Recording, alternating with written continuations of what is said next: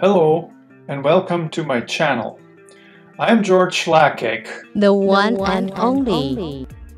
A couple of weeks ago I posted a video about riding your bicycle on the sidewalk. I took you along on one of my regular rides to show exactly what I was talking about and why I sometimes use sidewalks with my bike.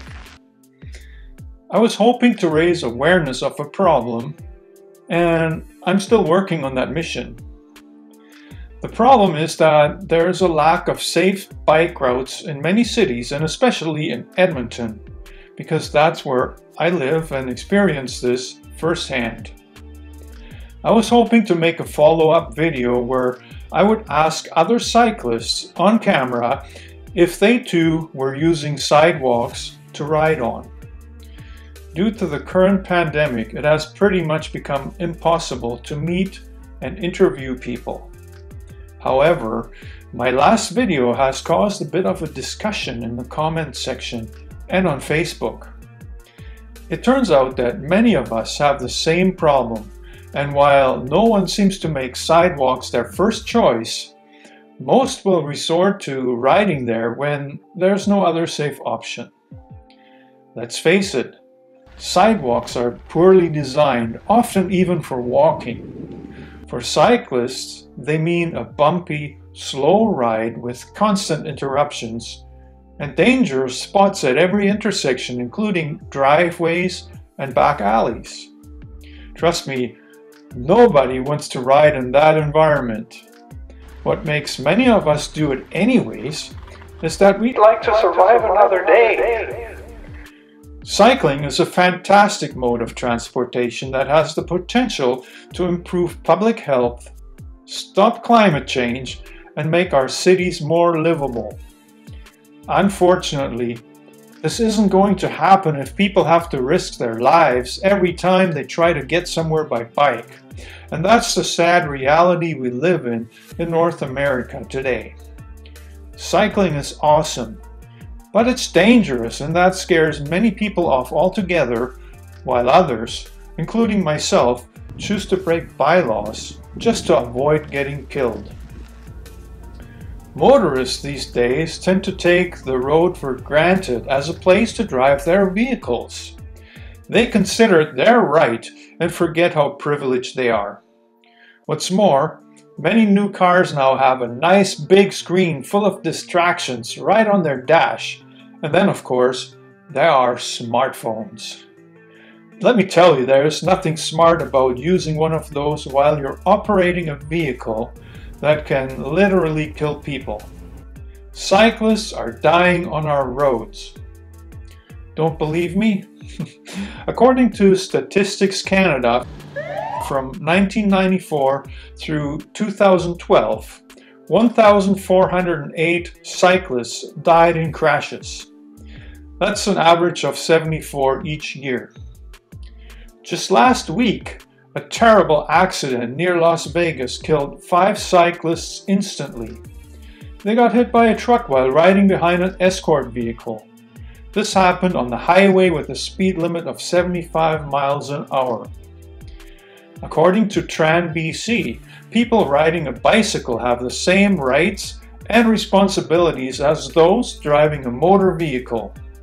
This rule completely ignores how vulnerable cyclists are in traffic. Sharing the road with cars is the single most dangerous aspect of cycling, period.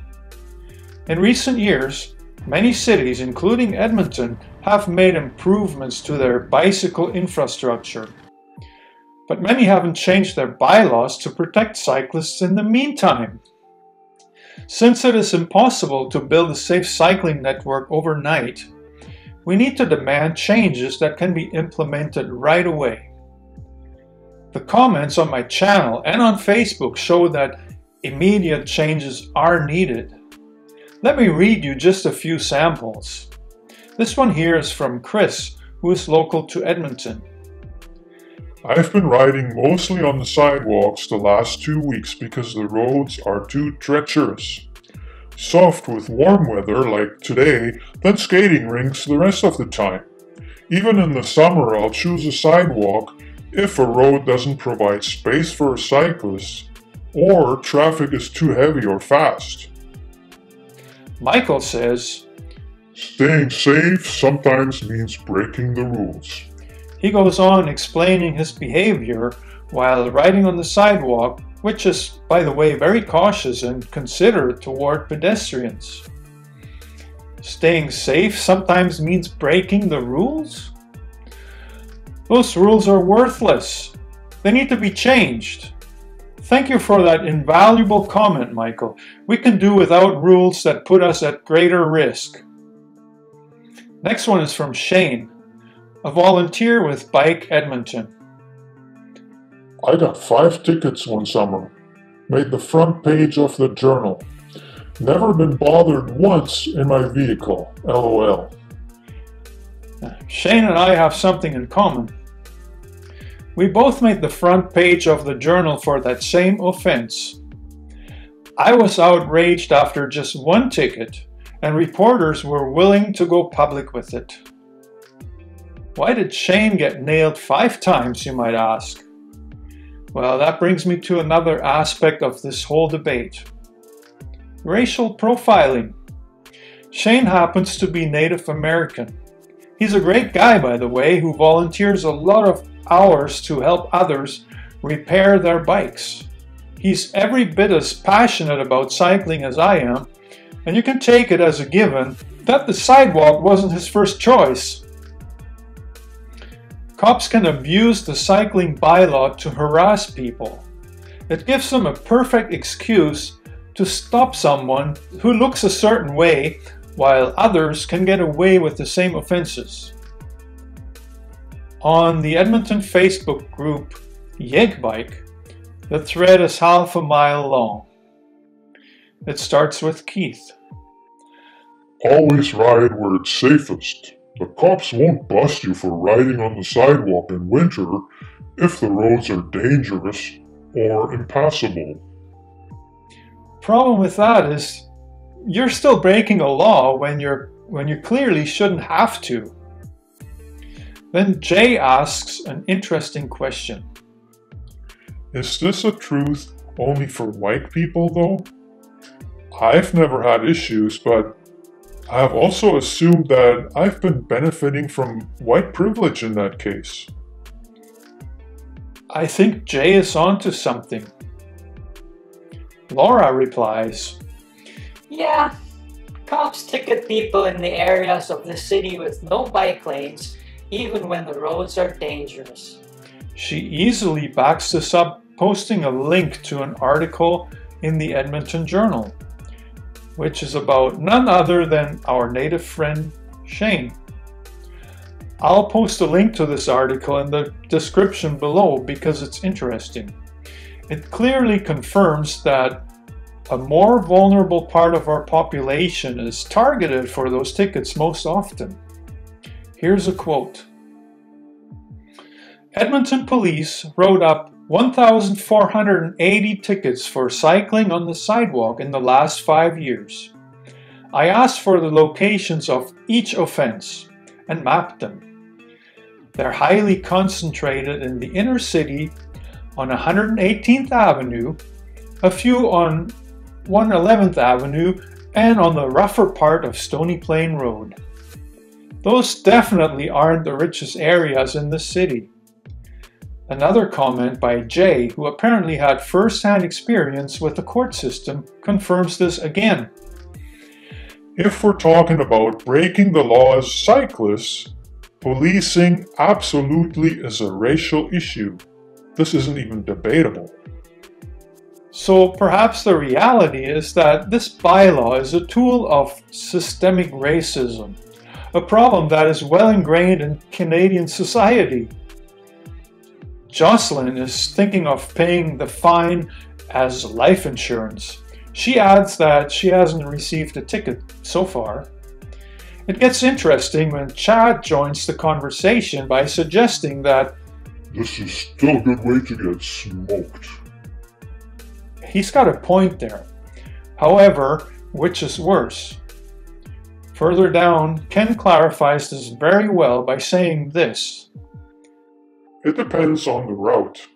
In the winter, on a busy road with windrows, it's safer to use a sidewalk for a few blocks than riding on the road with uncertain traction and in the dark. This is a situation I find myself in frequently right here in my neighborhood. I might add that most often sidewalks here are free of pedestrians. But Ken gets attacked for his comment by none other than the Chad. I'll disagree to that. Ride in the ruts with a bike light, and you'll save yourself from getting smoked. Who cares about the cars behind you? You're a vehicle, and they have to yield to the vehicle in front of them, so let them wait. He comes back with more comments that turn into personal attacks. As it is typical for Facebook threads, some confront him about it and the conversation gets heated. But the point is this: riding in the ruts with a bike light? It's not the solution. You'd better care about the cars behind you because most often the people driving them are in a hurry. What's worse, they might also be texting on their phone. You'd basically have to be suicidal to follow Chad's advice, and most understand that. The ones that don't may not actually be cyclists at all. A comment from Heather probably sums up what many of us are doing. She avoids the sidewalk, but immediately gives reasons for taking the sidewalks. They are: number 1, roads are dangerously full of brown sugar. 2, snow is too deep or ice too glare for me to gain any traction.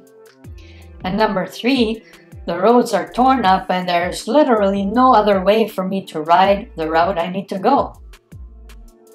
I get off the sidewalks as soon as safely possible. I think that is reasonable. The only issue is that we're still breaking the law. When a law is not in the best interest of the people and instead puts many of us in danger, then it needs to be changed. The comments cited here are local to Edmonton, but this doesn't mean they're irrelevant elsewhere. I believe we have a problem where cyclists are second-class citizens who are not welcome on roads nor sidewalks. They commonly get blamed for traffic problems they didn't cause, and there's still opposition to spending more money on safe cycling infrastructure. All over North America, typical urban arterial roads have 4 or 6 lanes for motorized traffic and none for bicycles. Why do we keep catering to motorists when this kind of traffic has been proven to destroy our environment? Besides air pollution from burning fossil fuels, cars and trucks have turned our cities into hostile environments for people. According to the Government of Canada, in 2018, the number of motor vehicle fatalities was 1,922, which is up 3.6% from 2017. This isn't as much as COVID, which is over 13,000 as of today, but isn't it a big enough number to demand some changes? I'll gladly cycle on the road if serious efforts are made to improve safety, but so far this hasn't happened. Instead, governments adopt slogans such as Vision Zero to appear as if they're actually committed to tackle the problem. Vision Zero states the objective of reaching 0 traffic fatalities. On Edmonton's website, it sounds like this. Vision Zero principles. No loss of life is acceptable. Traffic fatalities and serious injuries are preventable. We all make mistakes. We are all physically vulnerable when involved in motor vehicle collisions. Eliminating fatalities and serious injuries requires Edmontonians and the city to prioritize safety. The problem here is that there's no mention of the difference between motorists, cyclists, and pedestrians. We are all vulnerable. How are we supposed to achieve zero traffic fatalities if we can't accept the simple truth that cyclists are more vulnerable on hazardous roads? This isn't about war against the car or anything like that, but it is a battle for cyclists. And motorists will definitely have to give up some of their privilege to the road. This change won't come overnight, but a simple bylaw can be changed by a city council in a session. We need to demand this change now. We need to demand this change now. We need to demand this change now. Well, thank you for listening to my rant. I'm passionate about cycling and would love your support. You can start by subscribing to my channel and sharing this video. We cyclists need to make our voices heard, and that is my goal. Thank you.